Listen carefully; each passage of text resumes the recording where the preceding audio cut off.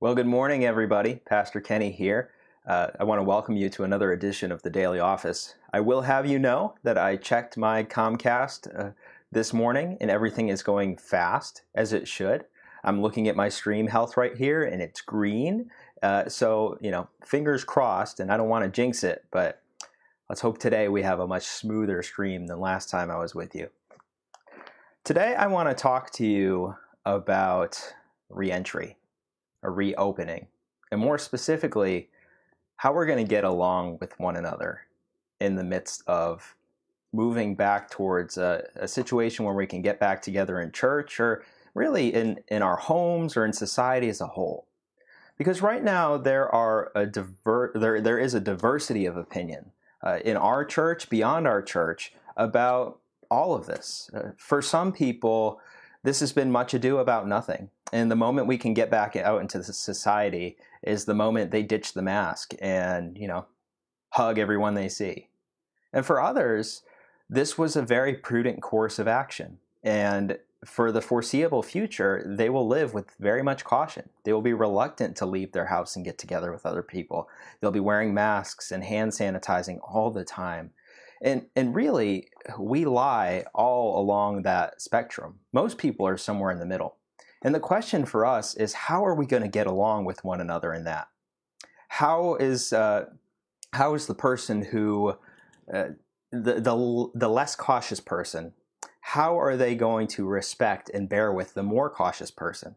And how is the more cautious person going to guard their heart from contempt toward the less cautious person? Today I want to read from Romans 14. Because in Romans 14, Paul addresses an analogous situation in the church. You have the early church where there are people in the church who, on one side, who he would call the stronger brothers, they're the ones who see Christianity as, the fulfillment of the old covenant. So that means all the food and dietary laws and all the special days and all of that is sort of out the window. And it's all fulfilled in Christ. There's only one holiday. It's called the Lord's Day. It happens on Sunday, and that sort of thing. So they don't have a very tender conscience with respect to eating certain kinds of food or skipping certain kinds of Jewish feasts. And then on the other side of the spectrum, you have who Paul would call the weaker brother, the ones who really are still holding on to all that kind of stuff, even though Paul himself would tell them they don't have to. And what he's doing here in Romans 14 is he isn't adjudicating the dispute. He isn't telling the weaker brothers that they're wrong. He isn't telling the stronger brothers that they're right. Instead, he's telling them how to bear with one another in this. So much for setup. Let's read it now. I'm going to read Romans 14. This is verses 1 through 12. As for the one who is weak in faith, welcome him, but not to quarrel over opinions. One person believes he may eat anything, while the weak person eats only vegetables. Let not the one who eats despise the one who abstains, and let not the one who abstains pass judgment on the one who eats, for God has welcomed him. Who are you to pass judgment on the servant of another? It is before his own master that he stands or falls, and he will be upheld, for the Lord is able to make him stand. One person esteems one day as better than another, while another esteems all days alike. Each one should be fully convinced in his own mind. The one who observes the day observes it in honor of the Lord. The one who eats, eats in honor of the Lord, since he gives thanks to God, while the one who abstains, abstains in honor of the Lord and gives thanks to God. For none of us lives to himself, and none of us dies to himself. For if we live to the Lord, and if we die to the Lord. So then, whether we live or whether we die, we are the Lord's. For to this end Christ died and lived again, that he might be Lord both of the dead and of the living. Why do you pass judgment on your brother? Or you, why do you despise your brother? For we will all stand before the judgment seat of God. For it is written, As I live, says the Lord, every knee shall bow to me, and every tongue shall confess to God. So then, each of us will give an account of himself to God. It is before his own master that he stands or falls. It is before our own master that we stand or fall. On the stronger side of the spectrum, you have people who believe that faith in obedience, in wisdom right now looks like going on about life with some precautions, maybe not as many as others would like, and trusting the Lord to protect them. They're doing this in thanks to God. They're doing this in honor of God. Sure, we have friends that are reckless, and we can talk to them about their recklessness, but we have other friends that has nothing to do with recklessness. They believe sincerely and strongly that maybe we're overreacting in some ways. We can disagree with them in that, and we can argue charitably and kindly in that. But from their perspective, they're giving thanks to the Lord and they're honoring the Lord, and they will answer to him for what they have done in faith according to their conscience. And on the weaker side of the spectrum, we have brothers and sisters who they might be in a vulnerable population. They might have reason for concern, and they are acting out of prudence and wisdom according to the guidance of healthcare officials and their own healthcare providers. They're doing that in thanks to God for his grace in healthcare. And they're doing that in honor of the Lord, in honor of the bodies that he has given them. They will give an answer to God. And we can argue with them charitably and kindly, and we can tell them they may be overreacting. But at the end of the day, we can trust them to be doing what they think is right.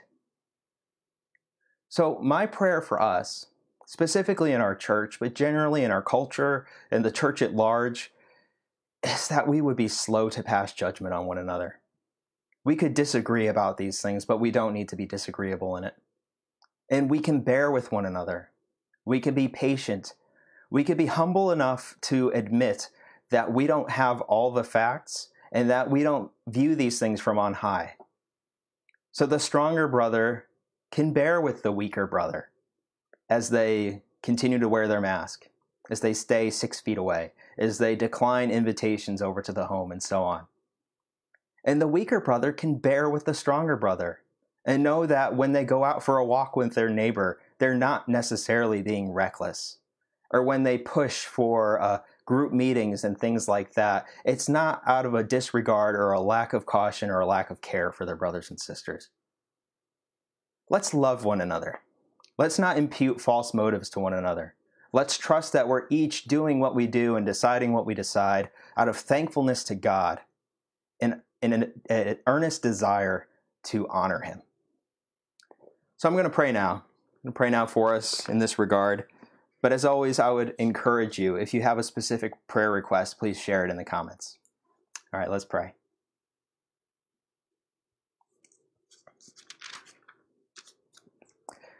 Father, we are yours. That is a wonderful and marvelous thing. Paul asks who we would be to cast judgment on the servant of another. He can ask that because we are your servants. We are your servants as a body, a church. We are also your servants as individuals, to whom you've entrusted the responsibility to care for ourselves and for those around us. So, Lord, first and foremost, I pray you'd give us faith that you are in control, that you are in charge, and no matter what, you have us. You are our protector. Our health and our wellness and our safety ultimately comes from you, not from the caution we exercise or don't exercise, not from our diet, not from our medicine, not from our anything that we do for ourselves, but ultimately from you. Father, we pray you'd also give us wisdom, that you would help us to look at the situation on the ground, to listen to leaders and healthcare officials, to people who know better than us.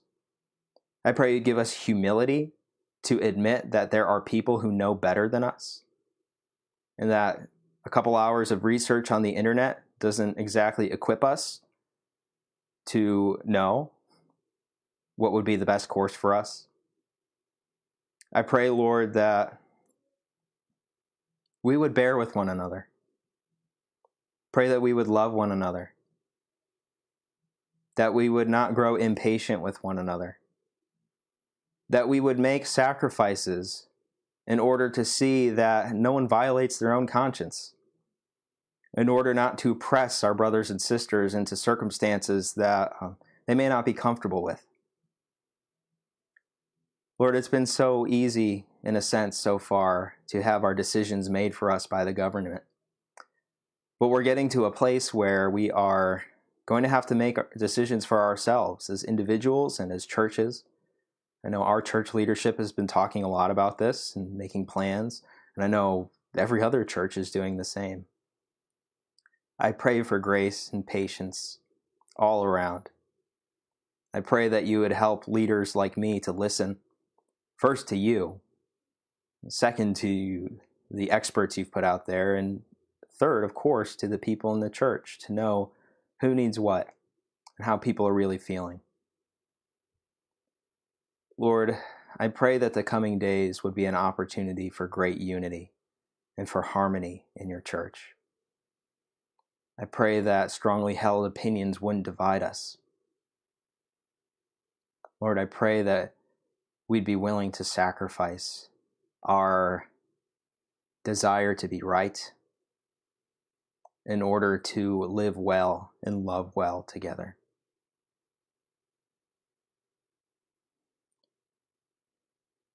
Lord, I pray for my friends this morning on the other side of this screen. The ones who are here, I know for each of them, they're struggling with very real and very different circumstances that would have been there regardless of COVID, but are exacerbated by it now. I think of the people in our church who are struggling with a lack of employment and who are struggling to find new jobs in an environment where more than 30 million people have lost their jobs.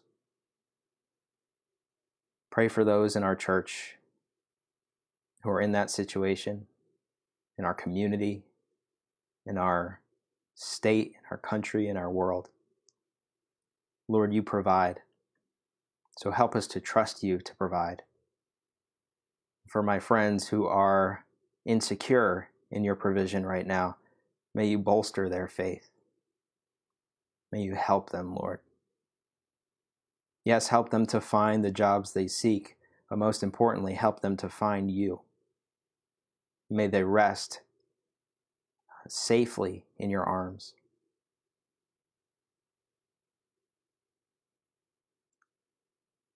Father, I pray for the families in our church. Pray especially for the parents of small children. 2 months into this, and I know from personal experience that keeping little kids around the house is tough. So I pray for my wife specifically and all the other moms and dads that are out there who are struggling to maintain their sanity and to love their kids well in this season. Please give them what they need. And please, Lord, hasten the day when we can take the kids to the library again, or the swimming pool, or the museum, or any of the other wonderful outlets that we once took for granted. Lord, I pray for those people who are going through this without family or without people and friends close by. I pray that this time of distancing would not be a time of isolation, that you'd move in them to reach out to others, and you move others to reach out to them. Lord, in all sorts of ways, this situation has the propensity to drive us apart. May that not be true of your church.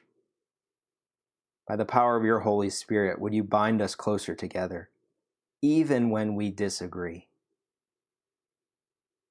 Lord, we know we have peace in you, because you have sent the Prince of Peace to redeem us. and you have sent your Holy Spirit to bind us together as a church body. May we lean into that now in these coming days. And may the world see it. May our unity and our humility and our patience for one another be a countercultural movement that compels people to come and see and to taste that you are good. We lift all these things before your throne in the mighty name of Jesus Christ our Lord. Amen. Well, thank you all for joining me once again. We'll be back Monday morning at 10 a.m. as always. I'd encourage you to check out our website for our liturgy for home worship for this coming Sunday. This Sunday is going to be a little different. Casey and I are going to do a dialogue sermon, and we're going to talk a little bit about what it means to meet together right now and what that's going to look like specifically at our church over the coming weeks and months. So we'll look forward to being with you for that, even as we look forward to the day when we can really be together. God bless you all. Have a wonderful weekend.